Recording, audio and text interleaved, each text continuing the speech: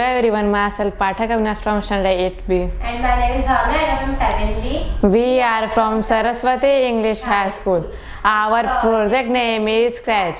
You can use Scratch to create simulations that show how the things work, like a model of a solar system. Scratch can be used as an educational tool to teach kids about programming and computer science concepts. Here I have created an application.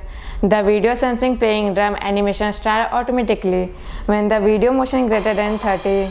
Apply motion on a particular instrument to play this instrument. You can use Scratch to create your own digital art and music and even program characters to dance to your music. Here I made a game called Moving Strips. Press the green flag to start the game. Here the strips will move up and down randomly.